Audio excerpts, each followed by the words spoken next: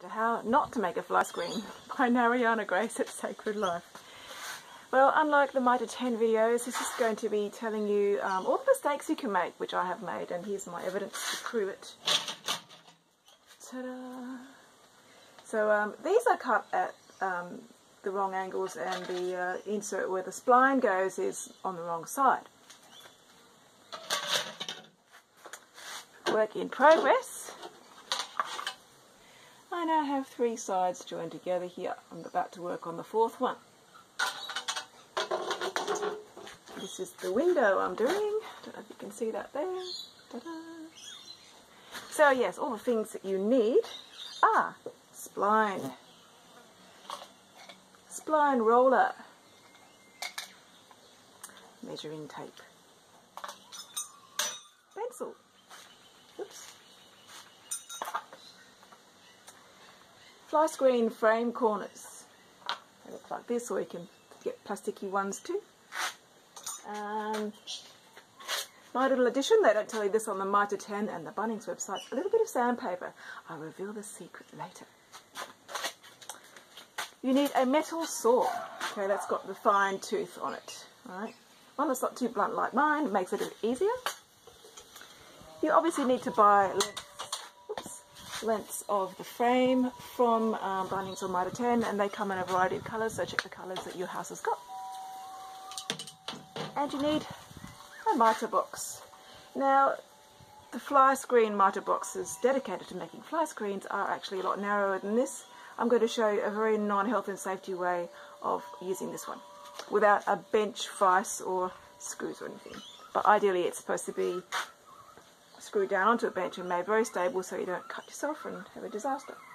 Yeah, that's pretty much it. So yeah, so the first thing you need to do is to not cut the length so that the angle is the same on both sides. Ta-da! That was my first cutting one. My chooks want to say hello. There you go, chookies. Say hello. Bark, bark, bark, bark. Hello, chookies. They want to be famous, just like me. Yeah, and then the second mistake I made. Alright, so here it looks as though I've done a nice cut, so the angles meet each other like they would sit in a corner. But, see this ridge here at the bottom, alright, where my thumb is?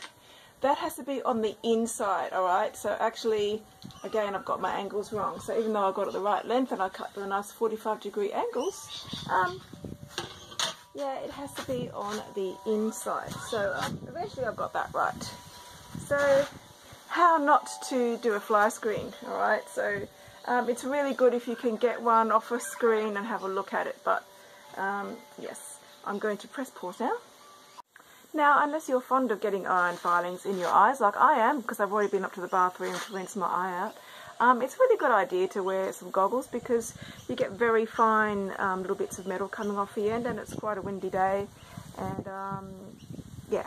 Measure your window frame, insert the measuring tape at the top there, run it down the length or across the side, and in the corner, mine's measuring at about 850.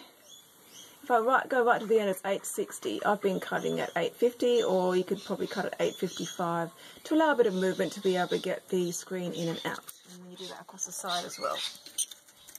So as you can see, I've got my tape stuck to the end of my frame, and I've made a little pencil mark here at 850, and I'm going to use this mitre box to cut a nice 45-degree angle across, and I'll show you how I'm going to do that without kosher methods.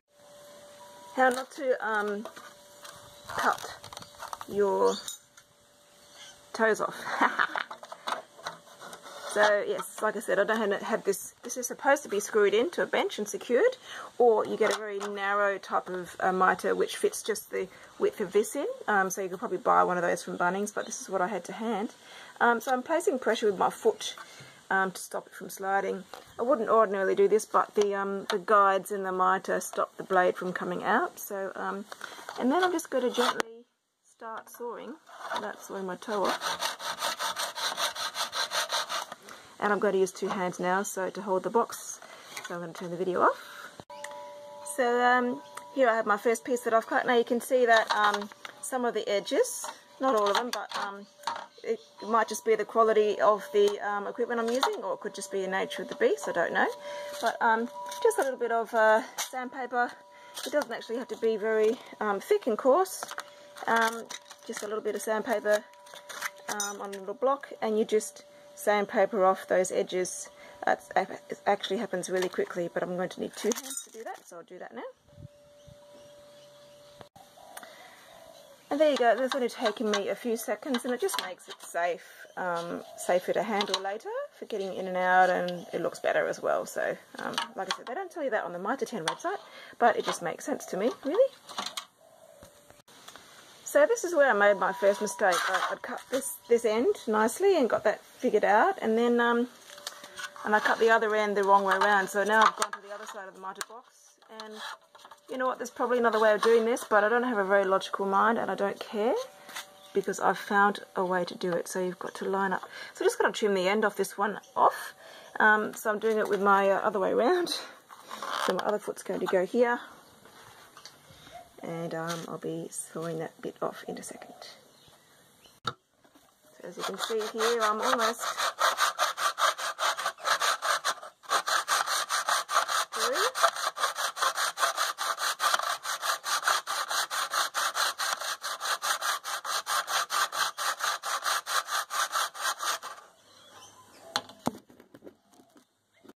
And off she comes.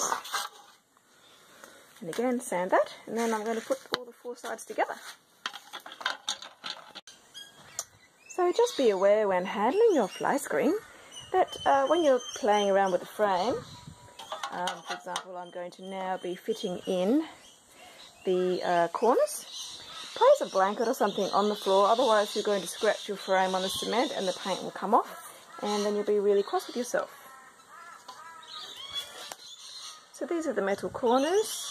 And if I can manage to hold my phone and do this at the same time, it would be a miracle. So they just go in that way.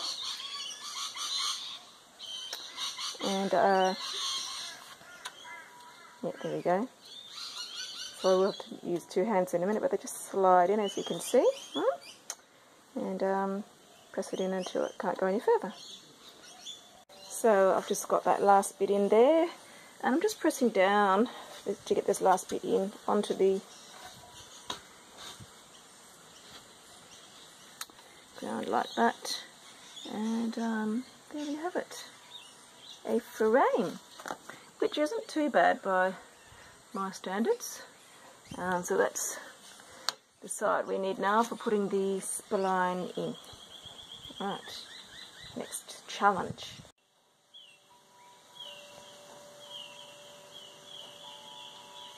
So, here's another aspect of how not to make a fly screen. Alright, so I thought before I put my spline in, I'll actually see if I can get the frame that I've made into the window. Now, obviously you have to make it tight enough that the bugs can't get in, but not wide enough, so wide that you can't actually fit the frame in. So, I mean, I've allowed a few millimetres, but, so I thought if I put it to the side like that, there, because someone said to me try and get the top in first, and then you can slide that under there, but if I try to force this corner up here to the top, it's going to scrape on the side there too much. So I think I will make this top bit a little bit narrower so that I can get it in. So I'm going to have to take it off and saw some more. So yes, I didn't quite make my screen narrow enough this way, okay, across the top. So what I need to do is just to take a few centimetres off, so, or mils, so I can actually get it in that way, and maybe from both sides, yeah. So it's been an hour and a half, and if I knew what I was doing, I probably could have this done in about half an hour, so, or 45 minutes. So, however, I have another fly screen to make for another window, so by the time I've done this one, I think that I will have been able to yeah, get that second one done properly. So, how not to make a fly screen continued. Upwards, I now have a bit of leftover fly screen here, which just happens to fit the window. I have my spline, And as you can see, I've already just begun to run that around, and it was my little roller. So wish me luck, I'll report back. But also I'd like to say that taking 15mm off that window was too much. I'm going to keep it that way. I think it's still going to stop the mozzies from getting in, but in retrospect, I think if it was I had it at 585, I would have cut it back to 580 max. So yeah, anyway. So it was 590, so I took 10mm off, and I think that's plenty to be able to get the fly screen in. Okay, bye. So here we are. I've got my first attempt at putting the spline on, so I haven't trimmed it yet, as you can see. Now, something a friend said to me is that if you pull this too tight, in your attempt to make it nice and smooth, if you can see the frame, I'll just put the... See how that frame is rocking? It's just a little bit bowed, so I have to just loosen that flyway off a little bit. So I'm just going to pull a bit of spline out and do it a little bit looser. I think I overcompensated for the fact that I'm doing it on my own. So again, how not to make a fly screen. I've successfully de-rocked my scrape. All I took was just one that out, just loosened it off, and oh, hi Chookies. Hello. Say hello to the camera. Yes, they always would have something to say.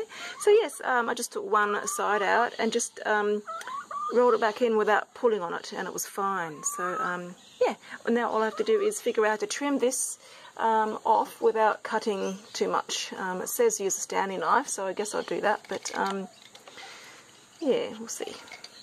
Here we have the finished product inside the house. And windows are clean, but hopefully we now have bug-free fresh breezes coming in, and it only took me 2.5 hours. So that's all from me, from how not to make a fly screen.